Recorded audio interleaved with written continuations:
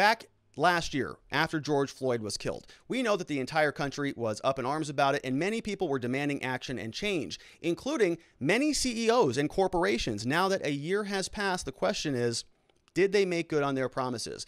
Did all of those pledges come to fruition? We're going to take a look at an article from the Financial Times that says, are CEOs living up to the pledges they made after George Floyd's murder? Promises were made about diversity and about racial justice. Well, those are proved easier to make than they are to keep. Isn't that convenient? So here's another picture of George Floyd. This article was written by Andrew Edgecliffe Johnson and Taylor Nichols Rogers down here from the Financial Times. Go give them a subscription if you like the content. The words systemic racism used to not be spoken on U.S. companies' earnings calls. Okay, so think about this. You work at a private corporation or a public corporation or a private business or whatever. The way that we're talking about interfacing with other people has changed dramatically. I'm going to talk to you here about a couple different charts. Sort of what is the consequence of everything that we went through the last year in our corporate worlds. We talked about this in the context of criminal law. We talked about this in the context of justice reform and our useless politicians. Now we're talking about this in terms of society, and how is this all trickling down into our culture and into our daily lives, even in our workplaces. We've seen a lot of this stuff come to fruition in this context, talking about diversity. The murder of George Floyd, a black man killed by Chauvin, abruptly changed that, putting the phrase into the mouths of the country's top executives and forcing them to consider their part in a system they're now denouncing. We have Apple's Tim Cook. We have Dave Solomon of Goldman Sachs. They declared that business leaders need not only speak up, but they need to do more to address racial disparities in their own companies. An assessment of the changes they have made in the intervening period suggests that Floyd's death did catalyze corporate diversity, equity, and inclusion efforts, but on several key measures, much more needs to be done, including to turn executives' newly active rhetoric into a reality. American corporations, they pledged to spend $50 billion on racial equity. And you remember this, right? Remember, we've seen sort of a slow transition here. We saw a lot of this start with Colin Kaepernick. Then we saw Nike sort of go all in on that message. We've seen Coca-Cola. People were joking. They're called Woca-Cola. And sort of the list goes on and on. You see boycotts, and you see a lot of corporations sort of jumping into the political fray, leaving many of us to go, all right, we're going to get political now with the corporations. We're going to see how that works. But $50 billion is a significant amount of money. The funds were to be spread between donations to civil rights organizations and targeted investments in communities of color, and overhauls of their internal recruiting and training programs. Yet only about $250 million has actually been spent or committed. $250 million out of $50 billion. Okay. Tiny little fraction. $50 billion is a lot of money. This is what the vocabulary looks like. This is what happened. Remember, this happened May 25th, right about this time. George Floyd changed how corporate America speaks, changed the vocabulary. Mentions of systemic racism and Black Lives Matter at company events. This is what happened. This is the pink here is BLM. So as soon as George Floyd died, major spike. And it's been flowing ever since. Same here with systemic racism. Boom. All over the place. Spiking up, still around and in existence. Now, the question is, is this doing much of anything? Is this just a bunch of people just talking about making some meaningful changes, about creating some equity or equality? Or is this just a bunch of bloviating from corporate shills, as is usually the case? Well, we know that employers are happy talking about some things, but not other things. Let's see if we can dissect why that might be. So from this same article, it says that employers are happier disclosing anti-bias training than they are about pay. So if they're talking about, we've got a very unequal society in America. We're all a bunch of racist white patriarchs that were emerged from original sin, tainted by the stink of slavery back in the 1600s, when America started to get its feet under herself. So how do we correct that problem? I'm a Fortune 500 CEO. I know what a piece of garbage I am. I got to fix the scales in America. What do I do? Well, I can do one thing. I can just give everybody raises. I can just say, well, you know, we've been pretty racist here at this country for the last 50 years. So we're going to just go ahead and give some version of reparations or something. We're going to give the plighted people benefits in the forms of monetary compensation. It's one way to do it, right? And these corporations could do that. Do they want to do that? No, of course not. They don't want to do any of that. They want to talk about education and training programs. Okay. So employers are happier disclosing anti-bias training plans than they are pay. No, they don't want to talk about pay equity. That's down here at the bottom. Nobody wants to talk about that. But we can talk about education and training programs. We can talk about community investments because, well, first of all, we know that we're not going to have to make any of those. We pledged $50 billion. We only gave $250 million. So you're all a bunch of suckers who printed that. So we're just going to say this a lot, and we know that we're only going to have to deliver about this much of it. Then we've got racial and ethnic diversity data. So that's easy for them. They just go to their HR department and we just run some numbers. Oh, we got some low numbers over here, so we're going to beef that up. So that causes really, they don't have to do anything about that. Then a response to mass incarceration. So what are these companies going to do about any of that? Nothing. They're just going to kick it over to the politicians who are also not going to do anything about it. And so they can just talk about this all day long. So most of these are actually just totally meaningless. They don't do anything, but they can talk about it and they can pledge a bunch of money and they can sort of cause some incensed division in this country by puffing up a bunch of politically volatile stories that make them sort of feel good about themselves without actually doing anything meaningful to rectify some of the imbalances that they're claiming exist. Now, I'm not buying any of their premises. I don't believe the premises, but they're their premises. I mean, they're the people who came out and said this. Well, we're going to commit $50 billion to solving racial disparity in this country. Okay, well, where is your money? Well, it's a good question. What we want to focus on is education and training programs. Oh, okay. And community investments. Got it. Good for you. It's a nice grift. Very, very nice grift. A few of these platforms have used their power more forcefully. We have an economist who's the director of 3M and Chevron. So she said, we are demanding much more responsibility and accountability around subcontractors. So she said the companies she works for were scrutinizing whether accountants, law firms, and headhunters were sufficiently diverse. Listen to this. This is great. Coca-Cola went public with a demand in January. They told U.S. law firms that they must commit within 18 months to having at least 30% of their billable hours be from diverse attorneys, half of whom must be black.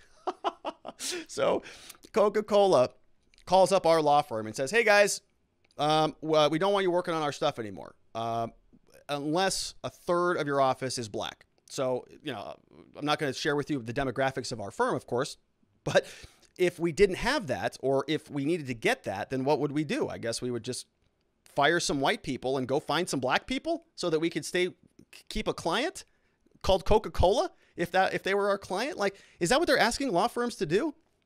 Go fire the white folks at your firm. Go hire some black people because we're not going to do business with you unless you do that. Okay, that's Coke. If they want to do that, I guess they're entitled. That sounds racist as hell to me, but what do I know? On current trends, black lawyers could not expect to be equitably represented among law firm partners until 2391, said Coke's general counsel at the time. So they're going to fix that. He said, we have developed scorecards. We've held summits. We've established committees. We've written action plans. These efforts are not working. Weeks after sending the letter and just 8 months into his job, however, Gayton had stepped back into a consulting role.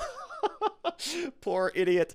He has no idea what he's doing. Asked whether Gayton's diversity demand remained in place, the company said only that his successor would take time to thoughtfully review its initiatives. So the guy sends this letter and to a bunch of law firms, and you have a bunch of lawyers go, oh, that sounds like discrimination to me. Sounds like that might be a violation of the equal protection rules under the Employment Discrimination Act. And you've got all these employment lawyers going, oh, this will be fun. So not a good decision to sort of send a racist request to a bunch of law firms that have a bunch of lawyers who know how the law works. Not going to work out for you when you do that. So that guy got promoted and went right back down to a consultant. Thanks for the consultation. We're not going to be needing any more of that. So it's just, oh my gosh, which is kind of why I have so much fun with this topic. It's like, it's such a ridiculous thing. These people who think this way and operate this way and try to act this way, it doesn't work. They're going to run themselves into different circles, and they're just going to explode under the weight of their own idiocy. It's like a black hole collapsing in on itself. There's just so much bad idea happening in one vicinity. It's just, it's just going to collapse into itself, which is fine. It means we just have to sit here and watch as this whole thing crumbles before our very eyes. Now, we also know that the feds are trying to get involved in some of this as well. So we're talking about corporations like Coke and the NFL and the NBA and all of these big major organizations. But our federal government now is also kind of inserting our money into this conversation. Very strange. We see this article here published over from Fox News. Fox Business says that the wokeness at the Fed's regional banks puts central bank independence at risk. So what does wokeness and racial justice and any of this stuff have to do with the Federal Reserve banks? Well, regional banks are taking an increasingly alarming stance on politically charged issues like racial justice, according to Senator Pat Toomey, a Republican from Pennsylvania. Federal Reserve banks in Atlanta, Boston, Minneapolis recently dedicated resources to social policy, reflecting the political leanings of officials who are neither elected nor confirmed by the Senate.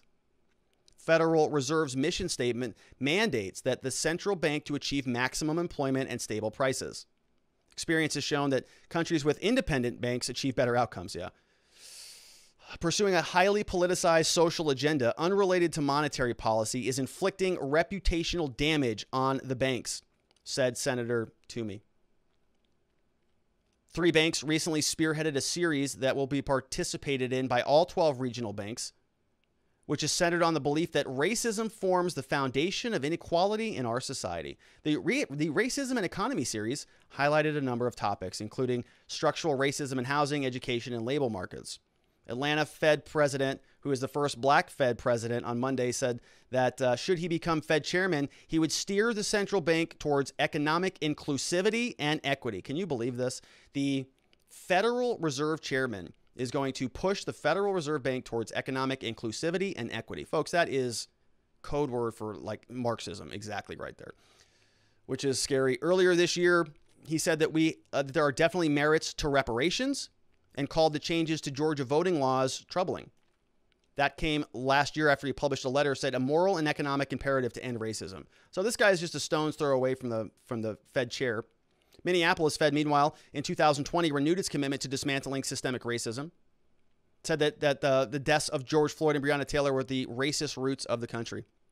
Toomey asked all 3 banks to provide documents on their recent racial justice activism. Good for him. Good for Senator Toomey for getting that stuff. Says it falls outside their scope no later than June 7th. Good for him. Hats off to Senator Toomey. They said, we received an inquiry from Toomey's office about better understanding how we are using racial inequality with the Federal Reserve. Spokesman for both of them declined to comment. The politicization of this and the so-called wokeism has been seeping into governmental departments, corporate boardrooms, and universities across America as Biden pushes the plan to combat systemic racism, which is a stain on our nation's soul, he says.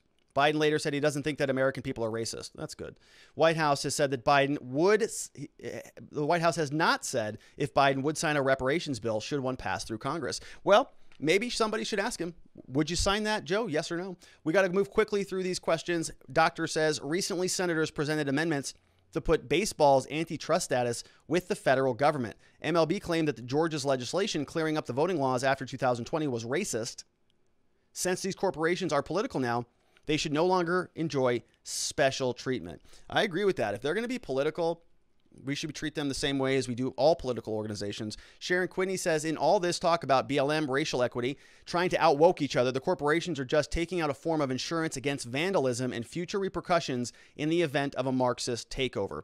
We have Nadar Blasier says, you know what is even more worthless than paying for all these woke programs? Carbon credits. These things are the biggest con on the planet once you look into it for more than 5 minutes. Yeah, there's a lot of that going on. So the feds are now getting involved in this wokeism game, which means it might be a good idea to just kind of maybe think about some alternative currencies, which By the way, I have a new crypto channel, which is down below. Let's take a quick look at the freedom markets. These are the freedom indices because there's no wokeness going on here. Bitcoin is kind of hovering around 37,000. We've got Ethereum's about 2,600. No real major changes. You can see still on an uptrend really in all of these markets. We've got the Cardano is looking pretty good, $1.59 right now. We have Solana is doing well also. That's about $30. This has been trending down all day.